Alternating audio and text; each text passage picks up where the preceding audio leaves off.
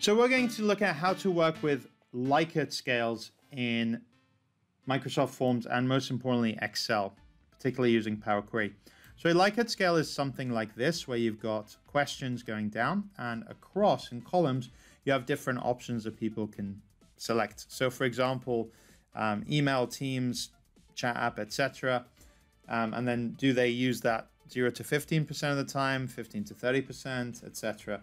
Or a very, very common use case as well is highly disagree, neutral, agree, or strongly agree, things like that. So you can get to Microsoft Forms from your app launcher by going here. It's a lot like Google Forms if you've used that before.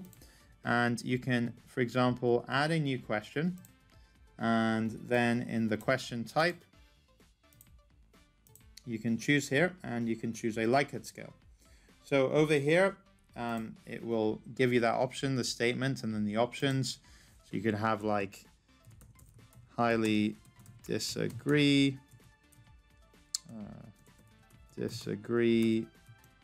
neutral, etc. And I'm going to delete that for now because this survey's already gone out to 58 people. This is real data that I've used. And I've already got responses. And Forms does a great job of automatically plotting this for you like this. But we're going to want to analyze this in Excel and even use some filters to do that. So what I'm going to do from here is I'm going to click Open in Excel. Note, if you do this through Microsoft Forms and start this way, you have Open in Excel, and then every time someone sends you a new response, then you have to re-download the file. There is another way to do that through Excel Online, and I've got another video that I'll link to which explains how to do that. So this is the Excel data over here, and we see that I have how many of them use email, how many of them use Teams, chat app, etc. So these three are the columns for the Likert scale. And then I have some other columns that I've recorded as well.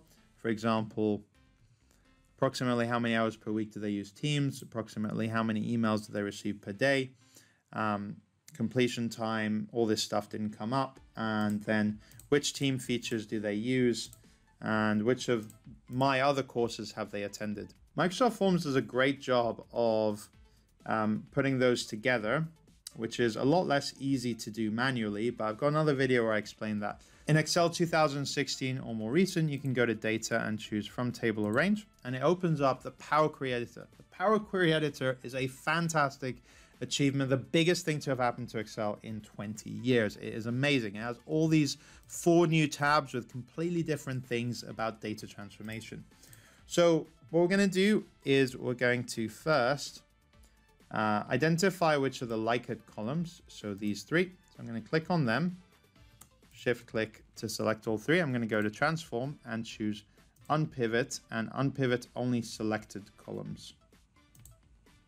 If you don't have that in an earlier version, you can choose unpivot columns, but generally unpivot only selected is more future-proofed in case you get more columns later on. So what it's done is it's shifted, if I go back here, from 58 rows and 12 columns into 11 columns and 174 rows. So fewer columns, but a lot more rows, because every row, effectively this, is now becoming 3 rows. 1 for email, 1 for Teams, 1 for chat app. So I'm going to clean this up a little bit more. I'm going to rename the columns. So I'm going to say Teams use hours per week. I'm going to say emails per day. And I don't need a lot of these columns, so I'm going to go to choose columns and choose this one, attribute and value. I love the unpivot command. But let's simplify a bit more. So click on this cell, right click and choose replace values. Then it pops up with a value to find directly in there. And I'm going to say this is just a chat app. And I don't need email 2. So I'm going to replace with email. It did that because there was another column called email as well. And now I'm going to want to put this into bands. So to put it into bands, I just need to effectively go from this to say, this number will be -2, this number will be +1, this number will be in the middle, etc. Now, some people go 1, 2, 3, 4, 5. I always do 0 as the midpoint, so you can just see on an average basis whether it's below or above 0. I find that much easier. So from here, go to add column and conditional column. And I'm going to say if value equals 0 to 15%, then say -2. Add clause if value equals 15 to 30%, then -1. If value... Now, if you write text, you need to put capital letters to match this, because if you put a lower letter, it won't pick it up. I always use all of them in the else column and then else if, and then in this case, I would write maybe a check thing rather than having this one left out, because otherwise if I misspelled something, then it won't come up in the right way and I won't be able to identify it. So new column name, this is going to be rating, like this. Make that a number. Let's rename some columns. Going to do the replace trick again to always. Just make them as short as possible, really. And when you're done, on the home tab, click close and load. And that will load it into a new worksheet with this data. Just a quick way that I would then analyze it would be to select this column and then this rating column at the end. And I would choose to insert a box and whisker chart. I find a box and whisker chart is the best way to see not only the average, but also the high and low.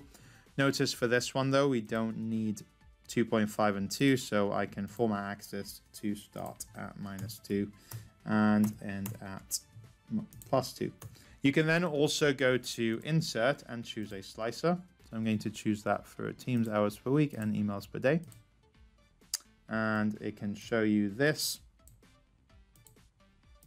like that. So you can filter it to get it to show you more. So here I am on a website, simplypsychology.org. Likert scales are used a lot in psychology. So strongly agree to strongly disagree, like this, frequency, importance, quality. Generally, it's 5 or 7 point scales, always an odd number. And also it is something where it's sort of linear between each one. So the difference from this to this is roughly the same as the difference from this to this, etc.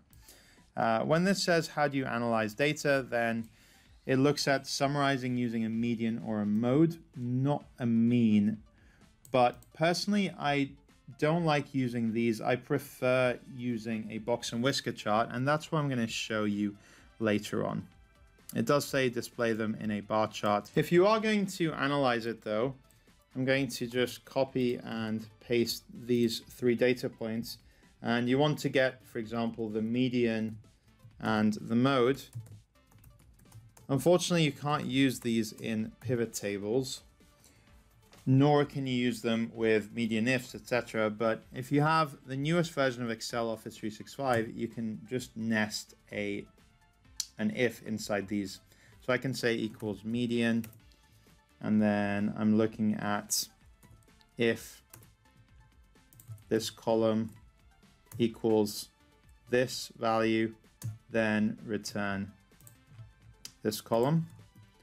Notice that because I'm in a table, it's just giving me the column name. Otherwise, return blank, speech marks, close your brackets for the if, and then for the median, and that is 1, -1, and 2. And mode equals mode, and do the same. Now you have 2 modes. Mode single is what I would probably do, but we have the same idea. So if this column equal to this value, comma, then this one. Otherwise, speech marks, blank, close your brackets for if, close your brackets for mode, and then you can get it popping up like that. So mode mult will essentially can give you a multiple outputs if they are the same for multiple ones, which would probably happen. So same idea, if this equals this, comma, this, otherwise return speech marks, close your brackets once, twice. The thing with mode multi is that it could return multiple values. In this case, they're the same, but in some cases it could return multiple values. But this is how you can compare it using the advice that it was given at the beginning, the median, the mode, etc. Another way to do the median is to, from here, go to select your table, insert pivot table from table arrange. Add this to the data model. You need to do this in order to get custom formulas using DAX to work. Right click on the table name and choose add measure. Then from here, we're going to do equals median. And then we're going to do the median of the rating, like that.